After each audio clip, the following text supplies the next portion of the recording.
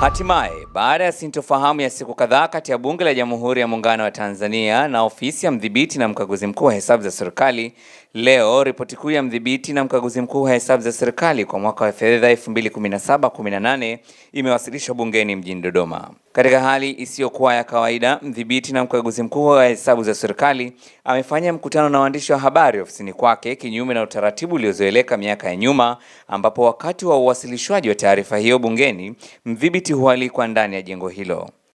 Sasa hili jambo sio la kukurupuka kama tunafanyia hapa leo. Ni jambo ambalo tulilifikiria muda mrefu, na watu wangu wanakumbuka kwamba kuna wakati nilisema mimi kwamba mwaka huu tutafanya press conference yetu ofisini kwetu, na tulihisi tu kwamba kutokana na mazingira yenyewe huenda tusikaribishwe ndani ya bunge, na sisi operations zetu ndani ya bunge ni kwa kukaribishwa.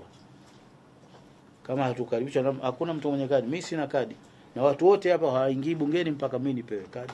Kwa kama sikupewa kadi mimi siwezi kuingia, na kama siwezi kuingia ni vizuri tukafanya press conference hii pale ambapo tuna control yetu wenyewe. Kwa hiyo evidence mnapata nyinyi, na sisi wenyewe tunarekodi vile vile. Kwa hiyo kesho msipotoa nyinyi katika taarifa, sisi tutatoa wenyewe.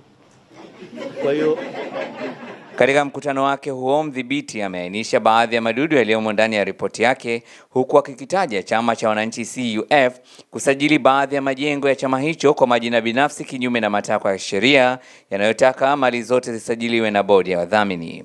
Pia ofisi ya Mdhibiti Mkuu imebaini kwamba Chama cha Mapinduzi yani CCM hakijawasilisha makato ya bilioni 3.74 ya wanachama wake kwenye mfuko wa hifadhi ya jamii wa NSSF. Kwa upande wa jeshi la polisi, imebainika kwamba kwa mwaka 2017-18 jeshi hilo lililipa kiasi cha shilingi milioni 600 kwa ajili ya mafunzo ambayo hayakufanyika. Pia ripoti imeenda mbali zaidi kwa kubainisha kwamba jeshi hilo la polisi lililipa kiasi cha shilingi bilioni 16 kwa ajili ya ununuzi wa sare za jeshi hilo bila ushahidi wa ununuzi mahali popote. Kwa upande wa Tume ya Taifa ya Uchaguzi yani NEC, imemulikwa kwenye taarifa hiyo ya Mdhibiti, kwani imefahamika kwamba tume hiyo ilinunua mashine za uandikishaji wa piga kura za kielektroniki yani BVR takriban 8,000, lakini mashine 5,000 kati ya hizo zilikuwa haziendani na mfumo uliotakiwa, hivyo kuisababishia serikali hasara ya mamilioni ya shilingi.